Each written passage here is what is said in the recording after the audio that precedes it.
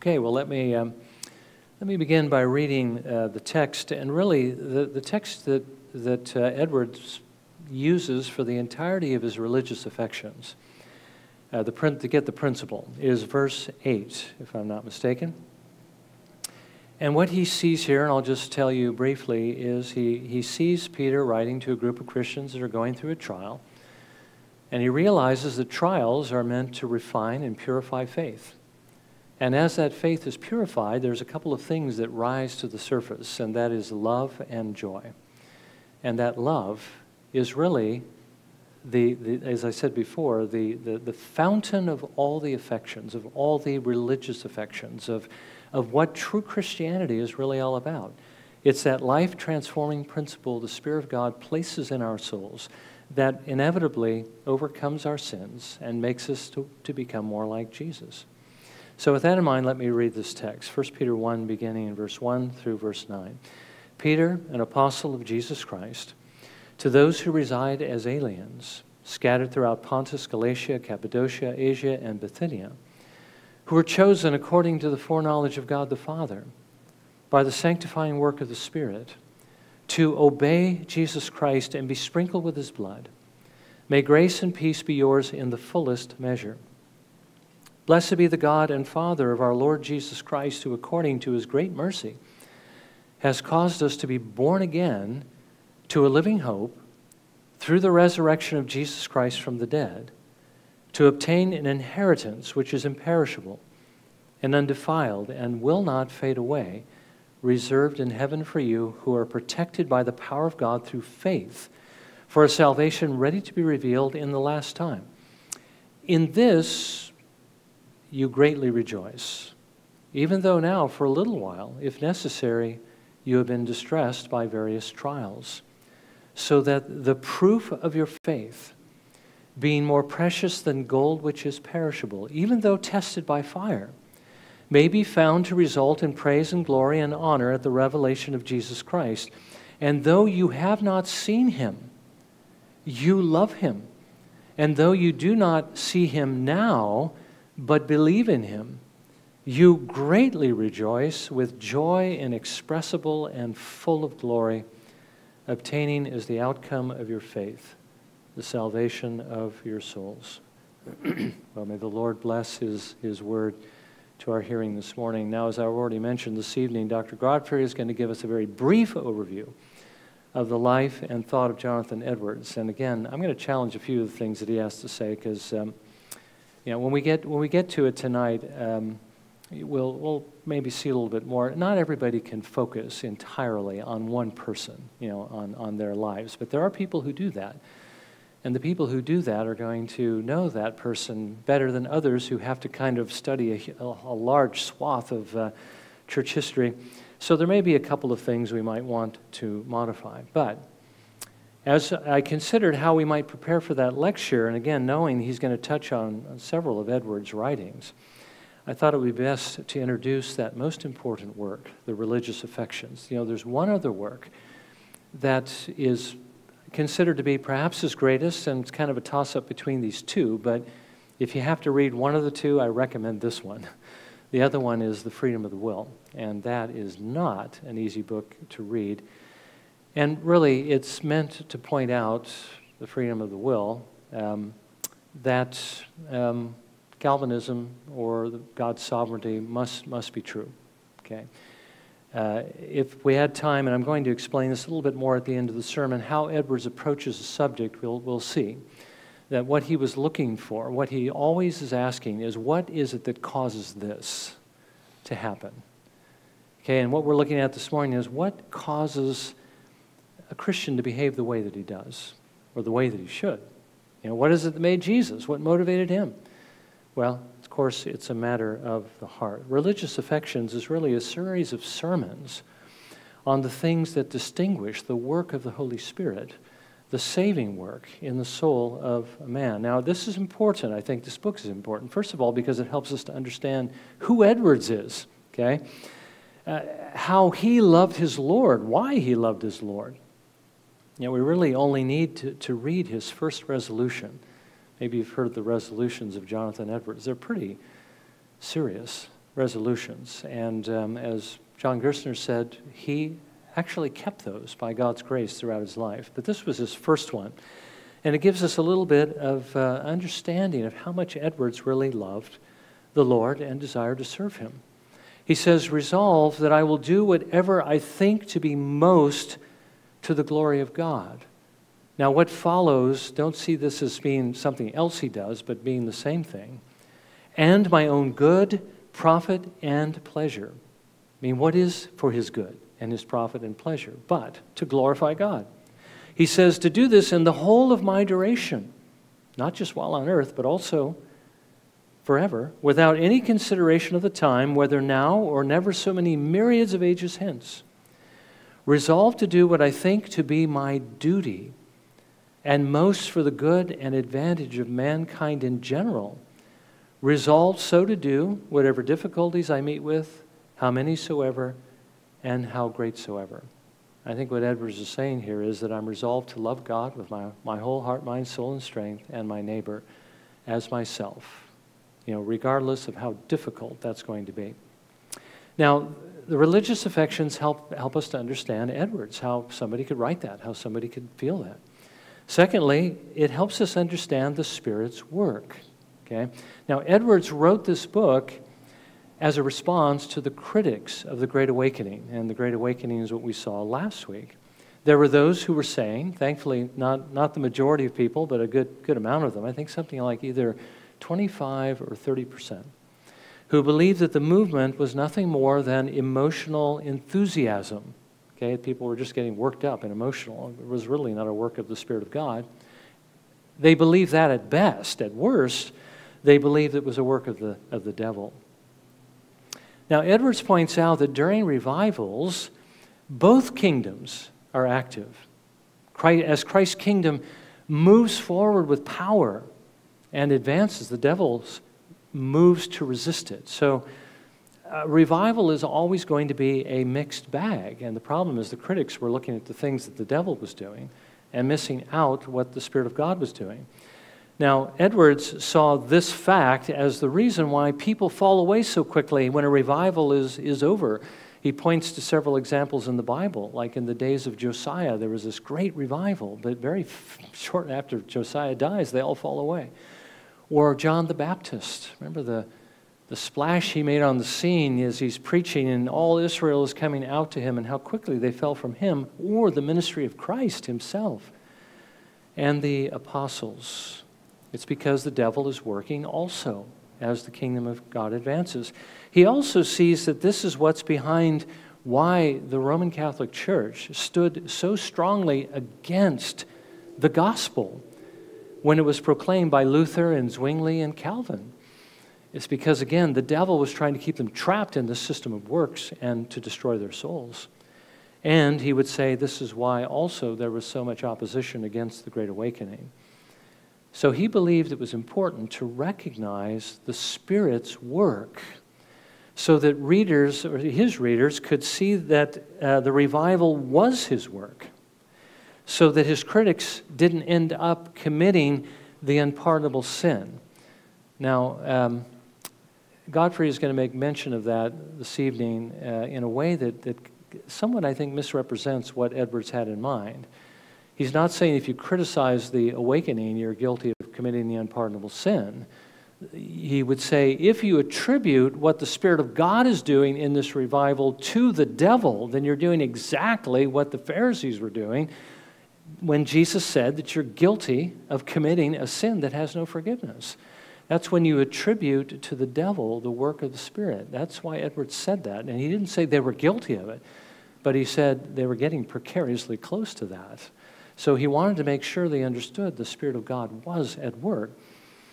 And thirdly, he said, or we should look at this book because it'll help us understand what is most important to us, and that is that the Spirit of God is working in us, right? Because that is how we know that our eternal well-being is secure. Now, Edwards writes this in his preface, "There is no question of greater importance to mankind, and that it more concerns every individual person to be well resolved in than this: What are the distinguishing qualifications of those that are in favor with God and entitled to his eternal rewards? Or which comes to the same thing, what is the nature of true religion? And wherein lie the distinguishing notes of that virtue and holiness that is acceptable in the sight of God? You know, he said the fact that there is, and he said this amazingly so, that there's so much disagreement on this is a reason why he had to write about it. He continues, but though it be of such importance, and though we have clear and abundant light in the Word of God to direct us in this matter, yet there is no one point wherein professing Christians do more differ one from another. It would be endless to reckon up the variety of opinions in this point that divide the Christian world, making manifest the truth of that declaration of our Savior. Strait is the gate, and narrow is the way that leads to life, and few there be that find it. Now let me just mention that what Edwards writes will certainly be very convicting to us, but it will also point us in the right direction, okay, as we pursue the reason for which God saved us, and that is to glorify him by becoming more like his Son. I mean, he really does have a purpose. You know, Jesus is the firstborn among many brethren who are like him. And we need to remember that work starts on earth. It's not completed on earth, thankfully. It'd be nice if it were, but thankfully we know it isn't, and that explains part of the reason why we're not as much like Christ as we'd like to be. But it does begin, and it does progress, and we do need to see it, okay? Because this is the work of God's Spirit in us, and it will be in every true believer. So this morning, I just want us to consider a few things. The importance of the affections, or regarding the importance of them, that this is how God's grace is mainly seen in our lives. Not what we profess, but basically what we do. What affections actually are, that Christianity is all about holy affections, and that these affections will move us to pursue holiness. Okay, so first of all, God's grace in our lives is mainly revealed through the affections. And we see that in 1 Peter 1:8. And though you have not seen him, you love him. And though you do not see him now, but believe in him, you greatly rejoice with joy inexpressible and full of glory. You know, I heard John Gerstner say on one occasion, every Christian should have love for God, but also joy. You know, we should have a joy in Christianity and in our relationship with the Lord, and in just knowing that we know him and our glorious future, but joy in that relationship. And that's something that comes from this love as well, but something we don't want to miss here. Now, I've already told you in the context he's writing to believers who were going through a very difficult trial, perhaps multiple trials. He notes that God sends trials into our lives for three reasons, and I thought this would be helpful for all of us because we're all going through them, and some of us worse than others, or at least more fiery trials than others. The reason for trials are these: to show us that we have genuine faith, okay? To show us whether or not we're really trusting in the Lord, because as our faith is tried, we continue to hold on to the Lord. Secondly, to show us how beautiful faith actually is, how it's more precious than gold. You know, if you don't have faith, you'll perish in the end. Even though you had a world that was made of pure gold, it wouldn't be enough to buy your soul. It's much more precious than gold, and especially in the way it helps us to deal with the trials we go through. And then he said, thirdly, its purpose is to purify and strengthen that faith. As we know, it burns off the dross of unbelief. It makes our faith stronger and more active, and so more easier, or I should say, easier to see. Now, Peter says that these trials showed two things about his readers. First of all, that they love Christ. Though you have not seen him, you love him. Edwards asks, why would they be willing to endure these things for Christ if they didn't love him? Even though they couldn't see their Lord, God had given them such a love in their hearts that made them hold on to Jesus no matter what they had to face. And secondly, they could do that with joy. And though you do not see him now, but believe in him, you greatly rejoice with joy inexpressible and full of glory. They had a joy that was greater than their trial, that enabled them willingly to face that suffering. He says, a powerful joy that is inexpressible and full of glory, so much stronger than anything that the world had to offer. He would say a sanctifying joy, a foretaste of what they would receive in heaven. So as their trials refined and purified their faith, the nature of this grace in their hearts was more clearly revealed in a love and joy in the Lord Jesus Christ. So that is essentially the answer to the first question here, is that God's grace in our lives is revealed mainly through affections. Trials are meant to strengthen faith, or that grace in us, and when it's strengthened, it reveals itself in affections. Now, secondly, let's consider what Edwards means by affections. He writes this, and this is really key. The affections are no other than the more vigorous and sensible exercises of the inclination and will of the soul. Okay, and inclination and will, well, he's going to unpack that here in just a moment. But inclination is, what is it that I incline towards? What is it I like? What is it that I want? And will, what is it that I choose? Okay, the affections are the more vigorous and sensible exercises of that inclination, and that makes me choose the things that I choose. Excuse me. I need another sip here.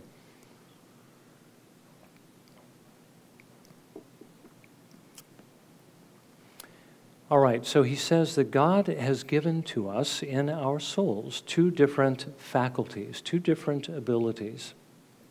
First of all, he gives us understanding, the ability to gather information, to gather facts, to think about them from differing angles, to group similar ideas together and to distinguish other ideas, to build theories and to draw conclusions. Okay, that's what he calls the understanding. But the second is that faculty, he says, by which we are either pleased with something and so inclined towards it, or are displeased with it and so disinclined towards it or reject it. Now he says with regard to our choices, this faculty is called the will. What do I will? I will what it is I am inclined towards. With regard to our inclinations, he says it's called the heart. So in other words, the heart and the will are the same in the view of Edwards. Now he says all of these inclinations, or the things that our heart desires, can either be strong or weak. When they're strong, we call them affections. And he would say we always choose, we always will to do according to the strongest of those affections. Whatever we want the most, that's what we're going to choose. Now, that's what affections are. Now, let me just say something as a side note. Edwards argues that, again, affections are not a part of our bodies. They are a part of our souls, even though God has put our souls and our bodies together in such a way that what affects one will affect the other. He'd say, for instance, when we're afraid, we might feel our gut wrench, or our knees might knock together. If we're sick or we get run down, we might become depressed. But he would say only our souls can think about things, only our souls can be pleased or displeased with the things that we think about, which means that these affections are in the soul and not in the body. And that's important because that means that when our souls are eventually separated from our bodies, which they will be at death in the intermediate state, we will still have our affections, okay? We will still be able to think, and we will still be able to love and to choose and to will to give glory to God. We will still love him. Okay, so affections, again, are those strong inclinations. Now, third, a saving relationship with Christ, he would say, is all about holy affections. Edwards writes this: that religion which God requires and will accept does not consist in weak, dull, and lifeless wishes, raising us but a little above a state of indifference. God, in his word, greatly insists upon it, that we be good in earnest, fervent in spirit, and our hearts vigorously engaged in religion. Now, he gives us numerous passages, numerous examples, but consider, he said, the following commandments we have in Scripture. First of all, Paul writes this in Romans 12, verses 10 and 11. Be devoted to one another in brotherly love. Give preference to one another in honor, not lagging behind in diligence, fervent in spirit, serving the Lord. Moses writes to the children of Israel, and again, this is a commandment which we know equally applies to us because Jesus uses this when he's asked what the greatest commandment is. Deuteronomy 10:12. Now, Israel, what does the Lord your God require from you? But to fear the Lord your God, to walk in all his ways and love him, and to serve the Lord your God with all your heart and with all your soul. And he said something very similar in the passage we read earlier in Deuteronomy 6, verses 4 through 5. Hear, O Israel, the Lord is our God, the Lord is one. You shall love the Lord your God with all your heart, and with all your soul, and with all your might. Now, Edwards argues that that is what the circumcision of the heart by the Holy Spirit, or the new birth that he brings, okay, as Jesus said to Nicodemus, you have to be born again. That is what it creates, okay? In Deuteronomy 30, verse 6, where Moses is actually looking forward to the blessings of the new covenant, he writes this: moreover, the Lord your God will circumcise your heart and the heart of your descendants to love the Lord your God with all your heart and with all your soul, so that you may live. The circumcision of the heart is the same thing as the work of regeneration, that washing of regeneration by the Holy Spirit, as is referred to in the New Testament. And what it brings is this love for God and a love, of course, for our neighbor. And that's what the new covenant is all about, where the Spirit of God writes the law upon our hearts. He points out that Christ gave himself for us to redeem us from every lawless deed and to purify for himself a people for his own possession, zealous for good deeds, as Paul writes to Titus in Titus 2:14. Edwards writes, the things of religion are so great that there can be no suitableness in the exercises of our hearts to their nature and importance unless they be lively and powerful. In nothing is vigor in the actings of our inclinations so requisite as in religion, and in nothing is lukewarmness so odious. Now, I couldn't help but see in that particular statement, especially that last part, what Jesus was referring to in Revelation 3, verses 15 and 16, where he says to the church, I know your deeds, that you are neither cold nor hot. I wish that you were cold or hot. So because you are lukewarm, and neither hot nor cold, I will spit you out of my mouth. Now, we're not used to hearing Jesus say words like that. But the word spit there literally means I will vomit you out of my mouth. You make me sick, is what he's saying. And what Edwards is saying is the things of religion are so great and so glorious that to respond in this way to them is to displease, to say it mildly, our Lord. Paul writes to Timothy that there are those who hold to a form of godliness, although they have denied its power. Avoid such men as these. He says the Spirit to Timothy gives power and love and a sound mind. John the Baptist said about Christ that when he would come, that he would baptize with the Spirit and with fire. Now, I know a lot of people see that as two different things. You know, he's going to give his people his Spirit, and he's going to burn up the chaff with unquenchable fire. But I think what John the Baptist was meant here was that he would give us the Spirit who would give us fire for him. He's the one who makes our hearts burn within us, as he did Jesus' disciples in his conversation to two of them on the road to Emmaus. Edwards points out the Christian life is often compared in Scripture to things that require all of our strength, all of our effort, to competitions such as running, wrestling, agonizing for a prize or a crown, to fighting with enemies who are trying to destroy us, or as warfare, where the violent seek to take a city or a kingdom by force. Now, Edwards writes this, "And though true grace has various degrees, and there are some that are but babes in Christ, in whom the exercise of the inclination of the will towards divine and heavenly things is comparatively weak, yet everyone that has the power of godliness in his heart has his inclinations and heart exercised toward God and divine things with such strength and vigor that these holy exercises do prevail in him above all carnal or natural affections and are effectual to overcome them. For every true disciple of Christ loves him above father or mother, wife and children, brethren and sisters, houses and lands, yea, his own life. From hence it follows that wherever true religion is, there are vigorous exercises of the inclination and will towards divine objects. But by what was said before, the vigorous, lively, and sensible exercises of the will are no other than the affections of the soul." See, I told you this is extremely challenging, isn't it? Because it really rebukes our struggles, even to do the most basic things with regard to worshiping Christ, serving Christ, honoring Him. Our whole lives are to be given to Him with all the strength that we have to give.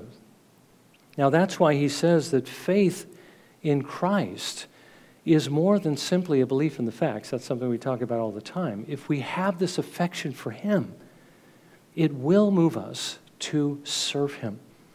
Edwards writes this, "It is affection that engages the covetous man, and him that is greedy of worldly profits in his pursuits. And it is by the affections that the ambitious man is put forward in pursuit of worldly glory. And it is the affections also that actuate the voluptuous man in his pursuit of pleasure and sensual delights. The world continues from age to age in a continual commotion and agitation in a pursuit of these things. But take away all affection, and the spring of all this motion would be gone, and the motion itself would cease. And as in worldly things, worldly affections are very much the spring of men's motion and action, so in religious matters, the spring of their actions is very much religious affection. He that has doctrinal knowledge and speculation only without affection never is engaged in the business of religion." I think that really reproves the Reformed camp. You know, we spend all our time studying the Bible and learning Reformed doctrine. And it's important that we learn it. Edwards is not saying that we shouldn't learn. But if that's as far as it goes, we haven't really gone to square one yet, which is that we need to serve the Lord. Okay, we have to have more than doctrinal knowledge and speculation. We need love, okay? We need affection for the Lord. We will only do as much as our affection will move us. Now let me close with this last quote by Edwards.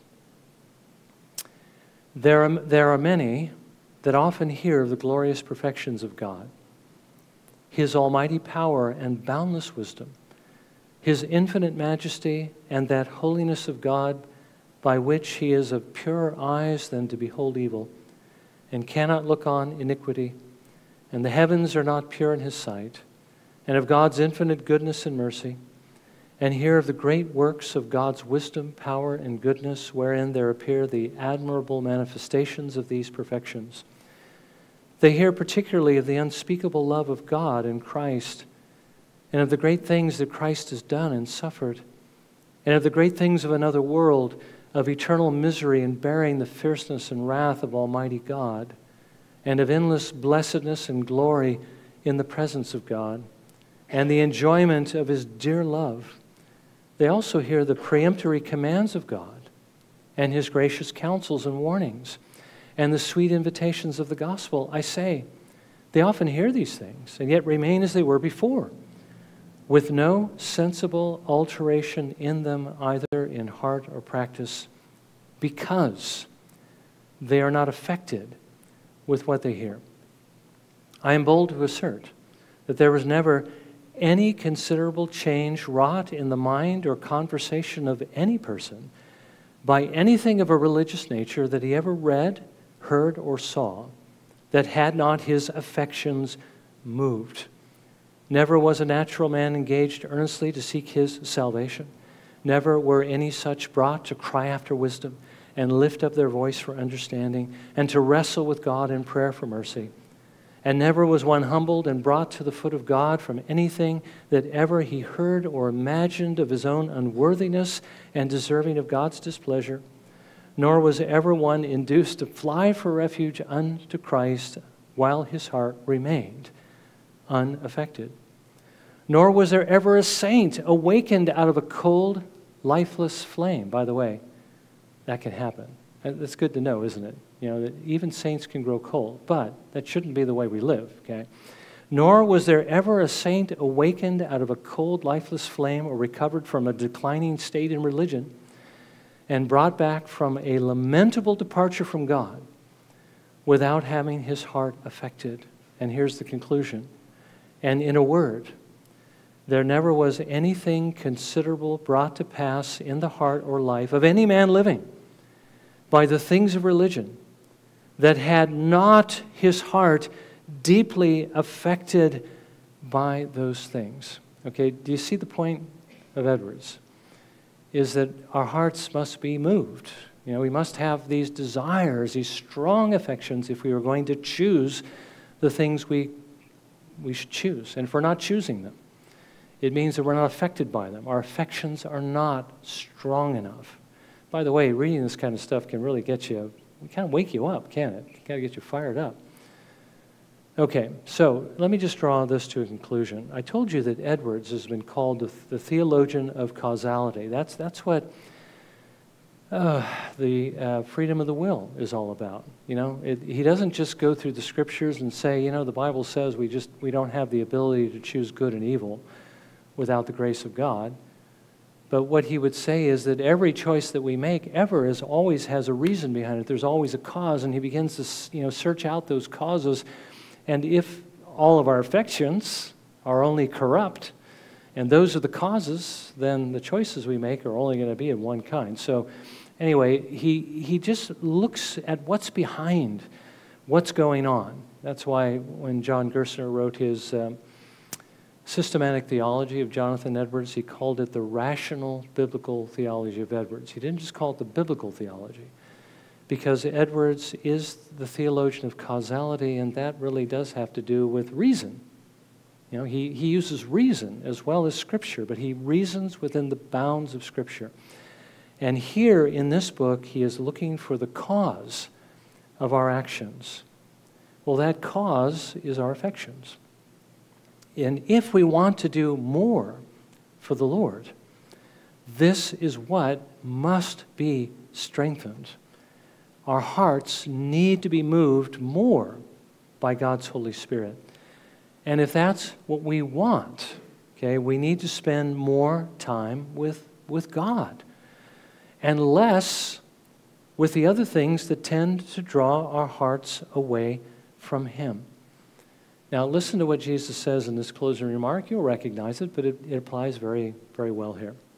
Jesus says in the Sermon on the Mount in Matthew 6, verse 24, "No one can serve two masters, for either he will hate the one and love the other, or he will be devoted to one and despise the other." Then he makes an application. You can't serve God and mammon, okay? So what Jesus is telling us here is that if God is to be first in our affections, then He must be master. He must be Lord. He must be first in our lives.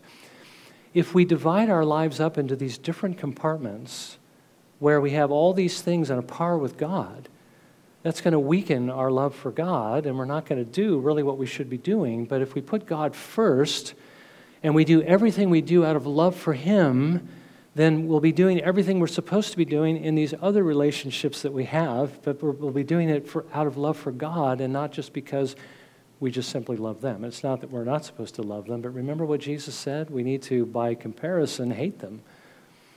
As we compare that with our love for God needs to be so much greater. So the point is, we need to love him more. And there's no way that we can do that except by having communion with him. And he's given us a variety of ways to do that, but here's the other thing. We need to be communing with him all the time, don't we? We need to be walking with him all the time through life, always guided by his Spirit and his Word, always doing the things we do out of love for him, and not neglecting anything that he's called us to do. Remember, Christianity is not just not doing the things he says don't do, but it's doing the things he says also to do. Those are the things that are the harder things to do. But that is what the affections will move us to do, is to obey him in every area. So let's purpose from this to spend more time with the Lord and put him first in our lives, that we might see what it is being formed in our lives, Christ being formed in our lives. Let me ask you, is that the way Jesus was? It certainly was. So if we want to become more like him, that's the kind of heart we need. Well, may the Lord grant us that mercy. Let's bow in a few moments of prayer as we prepare to come to the Lord's table.